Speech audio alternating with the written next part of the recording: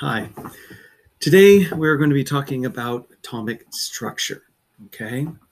And basically we're going to start off by talking a little bit about the history and the development of what we now know as the atomic model or the atomic theory, okay?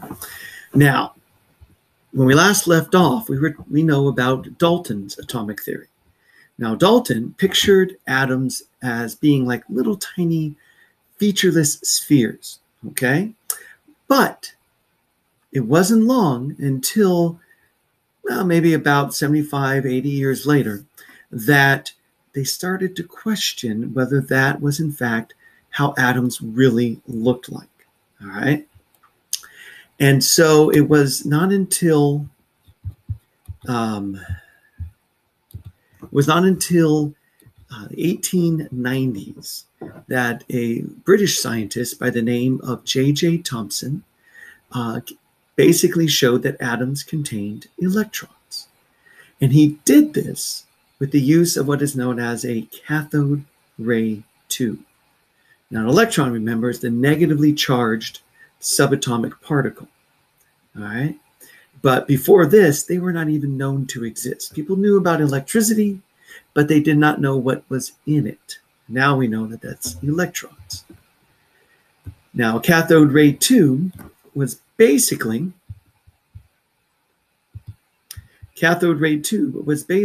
a glass-filled tube, all right? A glass vacuum-filled tube, that had a very small amount of gas inside of it, and it had a large,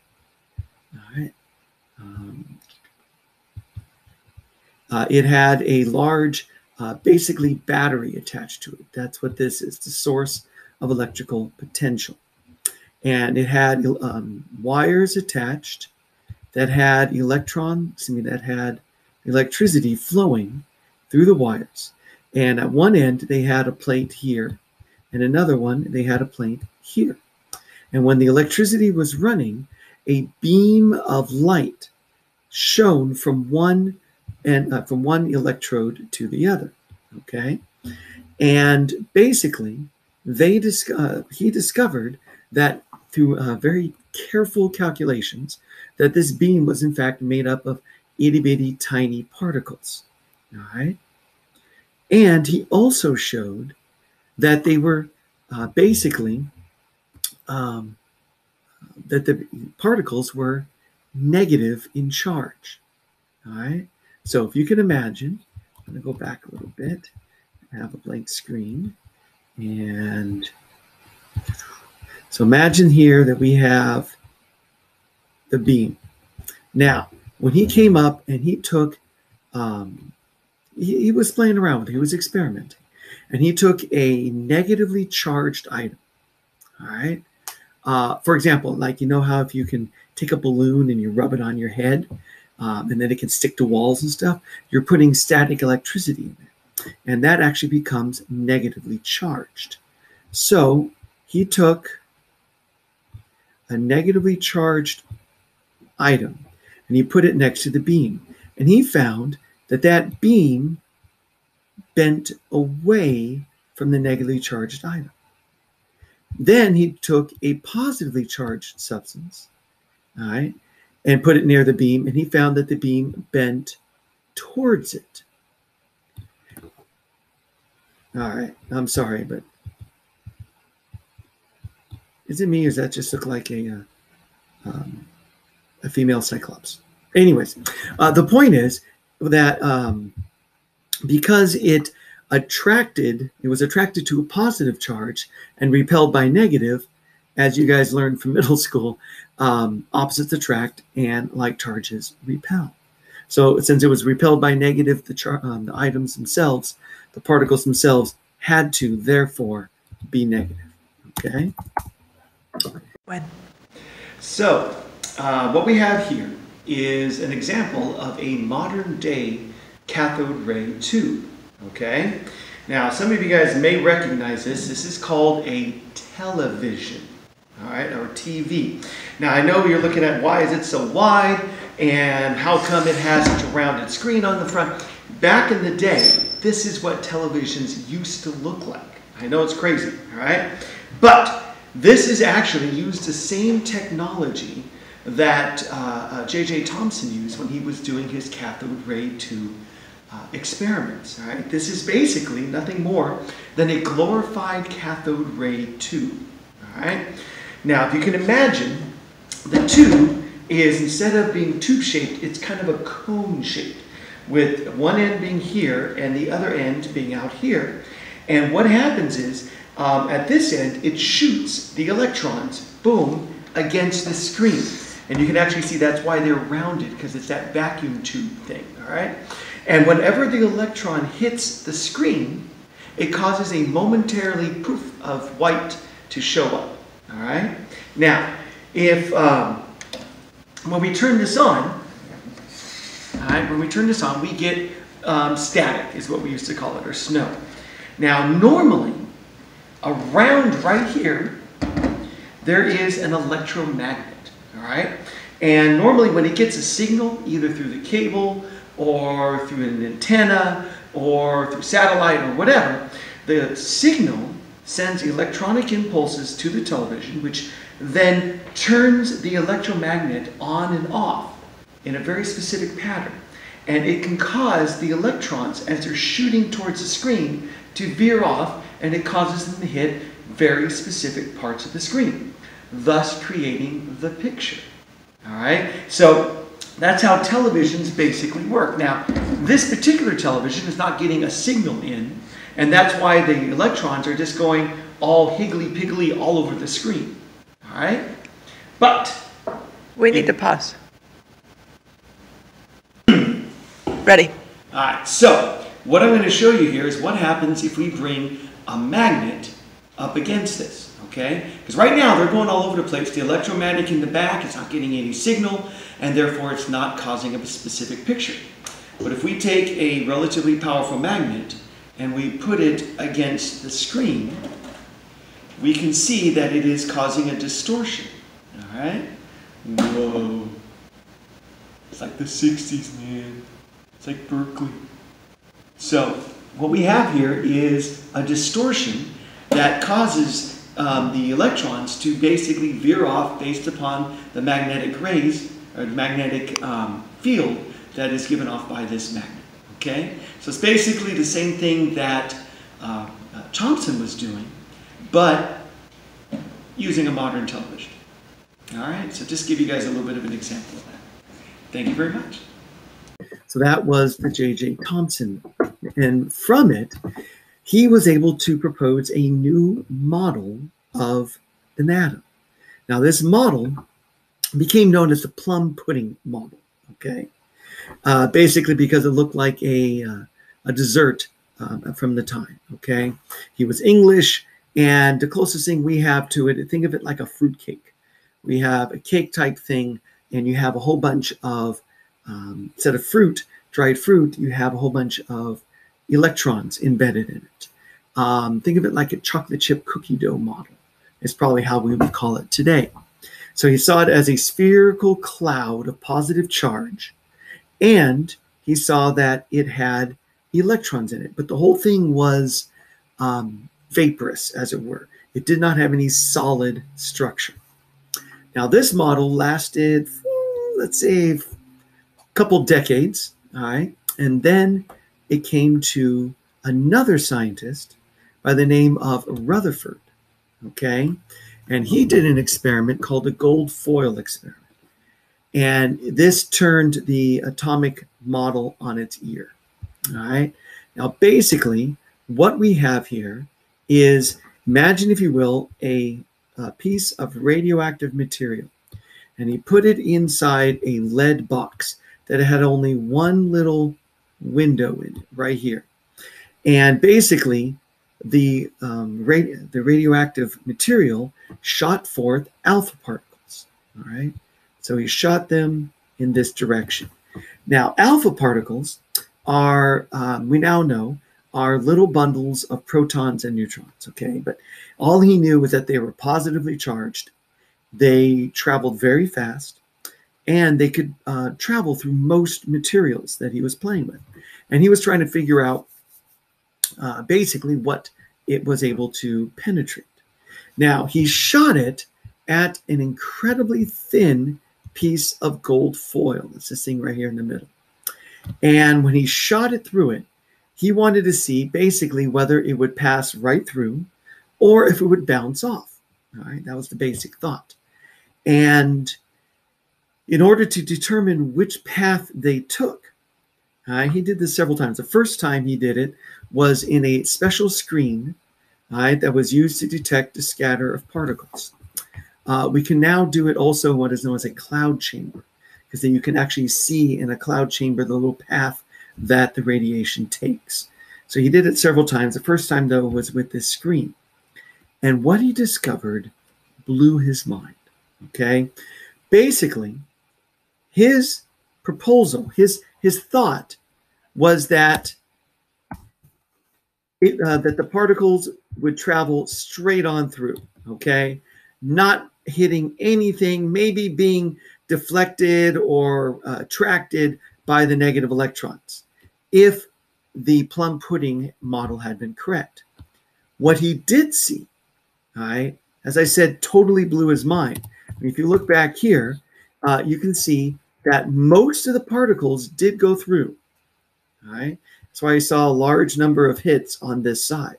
Some of them got deflected a little bit, but then he saw something crazy.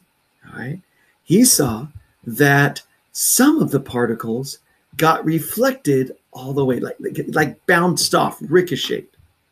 Now, just to show you, just to give you guys an idea of just how crazy this was, imagine, if you will, that you take a piece of tissue paper, all right, like you wrap presents with, you hang it up, and you shoot it with a machine gun. Most of the bullets go through, but every now and then, one ricochets off. That's how crazy this was. And he did very careful calculations. He did very, very careful measurements. And he was able to figure out exactly how large of this. Basically, he determined that there had to be some sort of hard center, maybe a solid center. All right. And that's what was causing the particles to ricochet.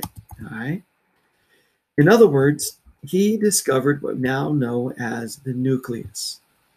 And by doing, as I said, very careful calculations, he was able to figure out that most of the particles went straight on through, okay? But every now and then, since some reflected or ricocheted, he calculated basically the percentage that went through compared to the percentage that ricocheted, and he found the size of what he called this nucleus, okay? So hopefully you will be able to do the same activity, all right, when we do the atomic nucleus activity, all right? But where he used radiation and basically a radiation, gold foil, and a nucleus, we're going to use a pencil, a piece of paper, and we're going to try to figure out the size of a penny. But that's in that activity. Now, basically, once we had this concept, we developed. He was able to develop a brand new model for the atomic structure. He showed that atoms have internal structure. All right. He discovered basically the nucleus, which is a relatively small, dense center of a positively charged atom. All right. Then he discovered later on, and other scientists helped him, that the nucleus itself was made up of even smaller particles, protons and neutrons. Protons, right, are positively charged subatomic particles located in the atomic nucleus, whereas neutrons are subatomic particles found in the nucleus, but they have no charge, okay? They just kind of sit there and take up space, all right? Reminds me of some students I know. Also reminds me of a really bad chemistry joke. So a neutron walks into a bar, asks the bartender how much for a drink. The bartender looks at him and says, "For you, no charge." Yeah, chemistry humor. Can't get enough of it. Anyways, he also figured out that the electrons, instead of being part of the positive nucleus, since they were negative, they had to be somewhere outside the nucleus. All right. He also realized that with his calculations that atoms are mostly empty space. All right. All this area here is where the electrons are all scattered about. All right. And it basically, the nucleus has most of the mass, the vast majority of the mass, but very little volume. Okay. It's very small compared to the size. Just to give you guys an idea of the relative scale, imagine a professional football stadium, something like Qualcomm Stadium, okay? Imagine that you have an atom the size of that stadium. The nucleus would be about the size of a softball, a baseball, on the 50-yard line. And the rest of it, all of that space, would be empty, except for itty-bitty fruit fly-sized electrons that are flying around at almost light speed. Okay? That gives you an idea, hopefully, about the relative size of the nucleus compared to that of the atom. All right? So Rutherford is the one who introduced the concept of the nuclear atom, where the atom has a dense center of positive charge surrounded by moving electrons. Now, further research by other scientists further refined the atomic model. Now, electrons travel randomly through the cloud very quickly. They don't orbit, okay? They do not orbit. Sometimes you might see atoms being depicted with like a little nucleus, and the electrons are kind of flying around it in these predetermined like paths, like track runners running around a track. They don't, okay? Instead, they occupy these three-dimensional regions called orbitals, where they are more likely to be found. Now, they're completely random, though. All right, almost completely random. They're mostly random. And they tend to fly around, go wherever they want. But these three-dimensional regions around them are where they are most likely to be found. All right? And so there's the highest probability of finding the atom. Let me get rid of the ink. All right? And so they're the ones surrounding it, okay? And these orbitals are themselves found in concentric layers around the nucleus. Now, these layers are very, very important. They're known as the energy levels. And electrons occupy these various energy levels. An electron, once it's in an energy level, that's where it is. And it depends on how much energy it has. The further from the nucleus it gets, the more energy these electrons have, okay? And as you'll find out by doing the, basically, they have very specific energy levels, okay? And the electrons, here's the really cool thing. Electrons that absorb energy can jump to a higher energy level, okay? So these energy levels are like layers, like atoms are like ogres. They have layers. And an electron, if it gets energy in the form of electricity or heat or something like that, it can jump from one energy level to the next, okay? Now, this higher energy level is called an excited state. Now, when they fall back down, okay, so basically the ground state, let's say the electron is supposed to be in this level. It jumps up to this level, okay? Dances around for a while. Woo, hee, hee, ha, ha. and then immediately, almost immediately, split second later, falls back down to its ground state, all right, back to its original energy level. But the energy it did have gets released in the form of a photon of light, all right? So light, light is emitted. That's why anytime you get something really hot, like the wires in a toaster, okay, and it starts to glow, the reason why it starts to glow is because you've gotten the electrons all excited, and they jump up and they fall back down. They jump up, fall back down, and they keep emitting light, okay? Now, the truly crazy part is this. Each element's electron structure determines, since each element has a unique electron configuration, each element gives off a unique color of light. All right, pretty crazy, huh?